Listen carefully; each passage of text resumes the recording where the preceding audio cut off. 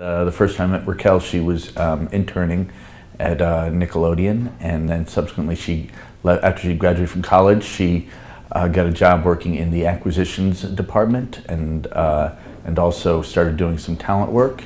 So she worked with us on a lot of events that we had related to kind of the classic TV stars of Nick at Night and TV Land, and the upfronts that we do for advertisers that are big events where advertisers come together to kind of listen to what's coming up from the different cable networks.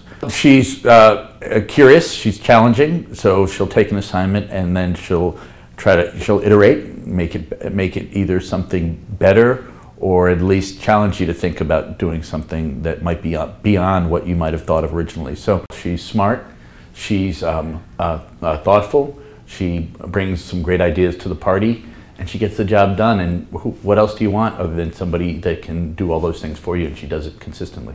You always want people that are going to be a little bit more provocative, but at the end of the day, you know, get the job done, and that's Raquel. Raquel is, she's a ball energy. You know, she is full of life. She's a lot of fun, but she's also full of good ideas, and it's a pleasure to work with in every way. Raquel's a leader. You know, I think she has a job where she oftentimes has to follow other people's leads, and she does that well. But I think when you're taking on a job that requires people to stick their neck out, like she oftentimes does, it's always good to hear what she has in mind and what she believes is the right thing to do than simply kind of, you know, just put forward your ideas. That's why Raquel's a pleasure to work with, because she has that great dialogue with the people that she works with. She's smart. She is, you know, as I said, she's a lot of fun.